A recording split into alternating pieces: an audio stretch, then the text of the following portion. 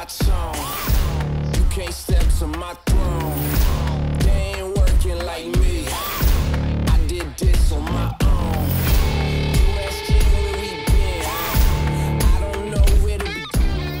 Hey everybody, Mark Peterson here. Throughout the waterfowl slam this past season, I found myself hunting in cold and harsh conditions a lot, but I also did hunt in a lot of warm, sunny conditions, especially in Florida and Mexico.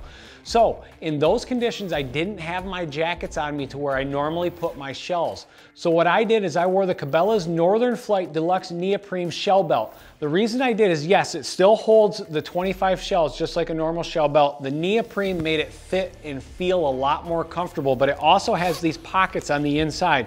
What this allowed me to do is also store my hunting license on my person, which is a big one. You always want to make sure when you're waterfowl hunting, have your hunting license on your person, not in your boat or in your blind bag sitting away from you. You want to have it on your person.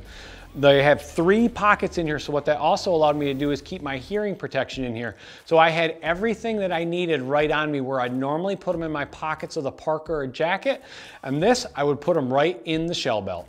Awesome morning here in Sinaloa. David's back here. We're picking up decoys and the last birds. We're gonna get everything packed up. We're gonna go scout for bulbous whistling ducks for tomorrow.